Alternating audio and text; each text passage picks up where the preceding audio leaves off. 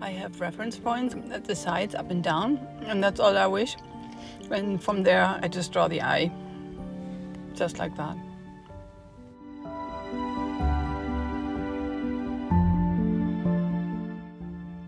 So once the color is applied, I finish it with water, and it's really delicate, so sometimes I just dip the brush into just a drop of water, because I cannot have too much water on the brush in order to have a precise line.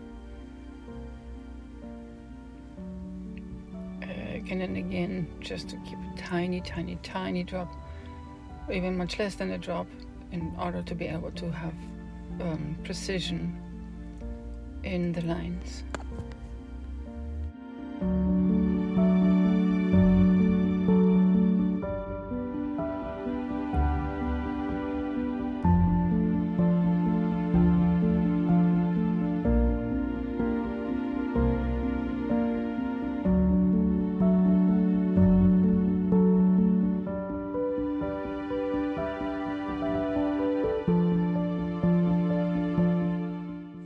Showing what I see, the interrelation and the movement in the painting, and there's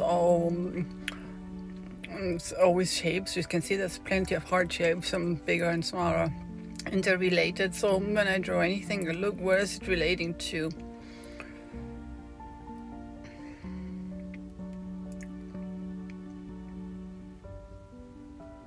See the round, the curvy, the gliding. The whole painting is gliding from one line to the next, following shapes, and that's how they are interrelated, and this makes it very beautiful and harmonious, and it feels good.